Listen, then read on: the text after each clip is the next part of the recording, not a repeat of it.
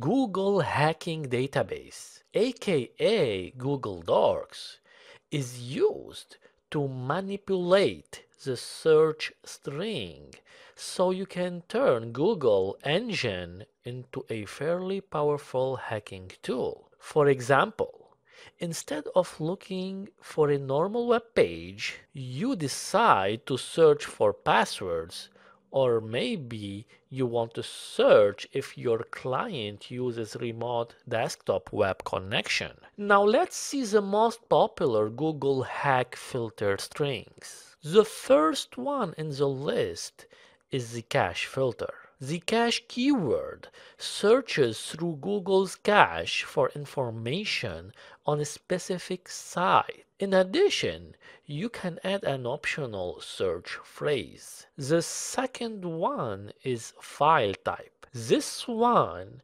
searches only for files of a specific type: document, Excel, PDF. The one after is the info filter. This keyword displays information that Google stores about the page itself. Another interesting filter is the in-title keyword. This one searches for pages that contain the string in the title. Next, we have the in-URL filter, which displays pages with the string in the URL.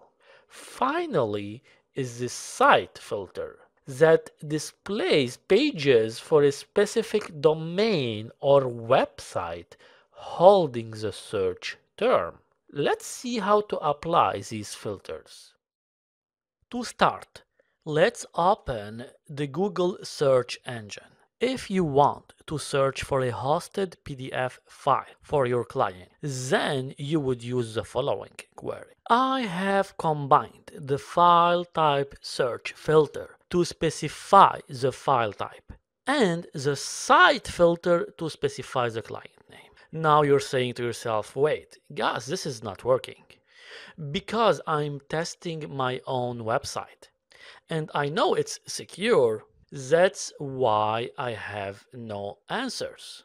And to be honest, this is what you should be expecting from your client website.